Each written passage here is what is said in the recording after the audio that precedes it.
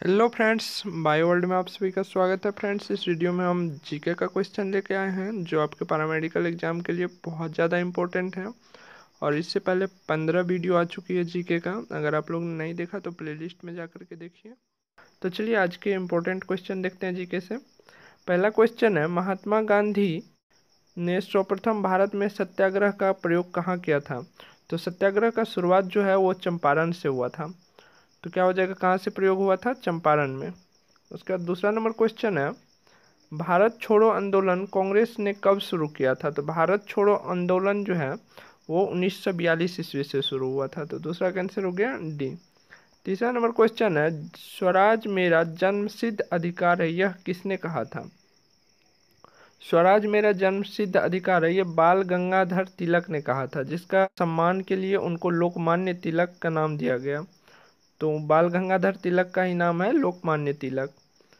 चलिए चौथा number question देखते हैं। चौथा नंबर क्वेश्चन है, महात्मा गांधी जी के असहयोग आंदोलन के दौरान किसने अपनी वकालत छोड़ दी थी?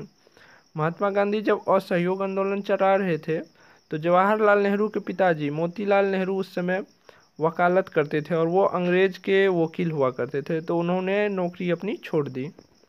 उसके बाद चलिए पाँचवा नंबर क्वेश्चन देखते हैं। पाँचवा नंबर क्वेश्चन है, नमक सत्याग्रह के दौरान निम्नलिखित में से कौन गांधी जी से जुड़े?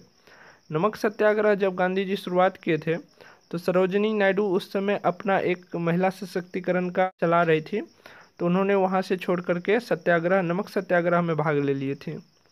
तो क्या हो जाएगा पाँच का answer, B.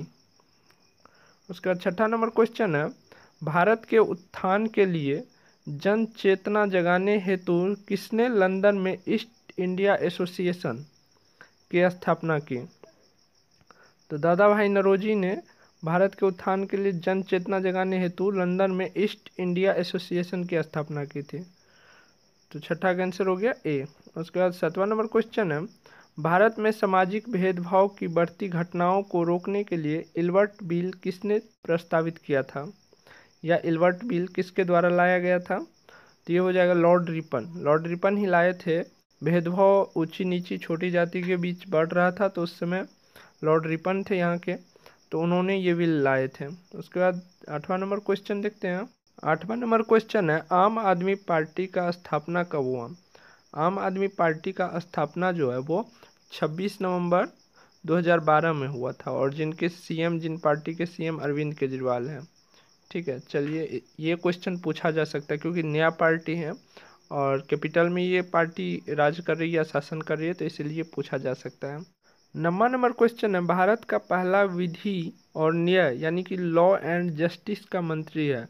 Law and justice के मंत्री जो थे, प्रथम जब देश आज़ाद हुआ था तो मंत्रिमंडल का गठन हुआ, तो उस समय लॉ एंड जस्टिस के मंत्री जो है डॉक्टर भीमराव अंबेडकर को बनाया गया, क्योंकि ये वकील भी थे, एडवोकेट भी थे बहुत बड़े, तो इन्हीं लिए इसी को बनाया गया। चलिए 10वां नंबर क्वेश्चन देखते हैं। 10वां नंबर क्वेश्चन है, लोकसभा का उम्मीदवार होने के लिए अल्पमत उम्र क्या है?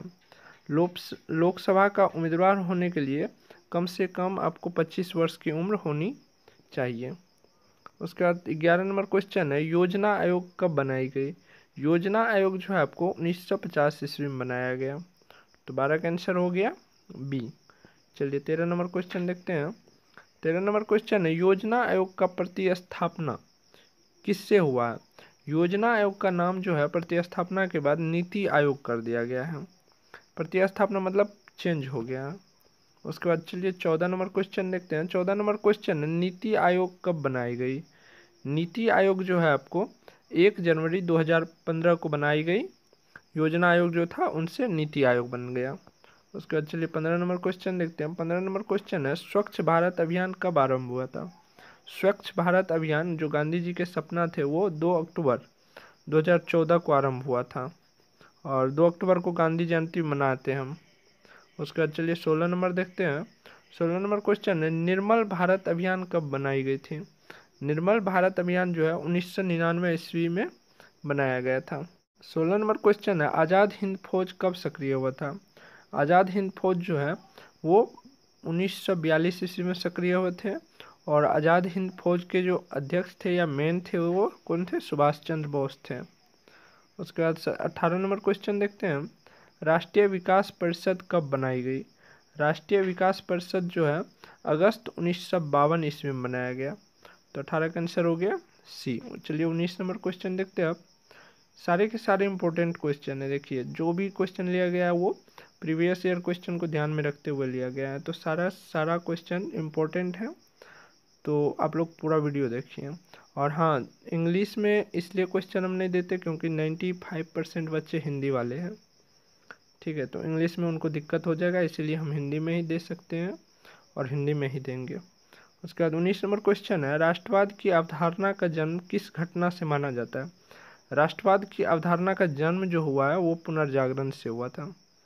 तो 19 का आंसर हो गया ए। चलिए 20 नंबर क्वेश्चन है। 20 नंबर क्वेश्चन है, अखिल भारतीय हरिजन संघ की स्थापना निम्नलिखित में से किसके द्वारा की गई है?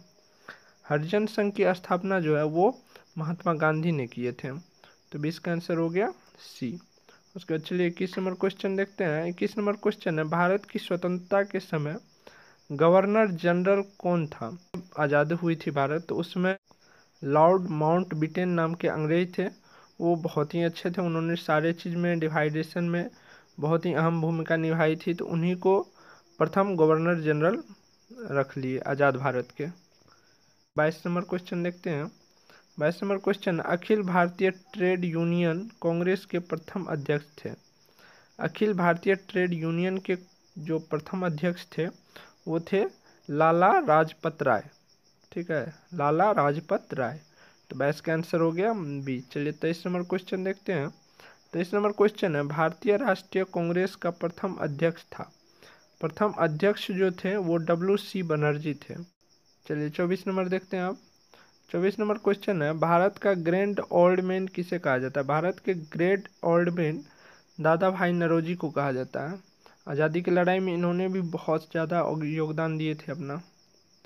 उसके बाद 25 नंबर और आखिरी क्वेश्चन है, किसने कहा था कि गांधी जी ने राष्ट्रीय आंदोलन को एक क्रांतिकारी आंदोलन और जन आंदोलन का रूप दे दिया है?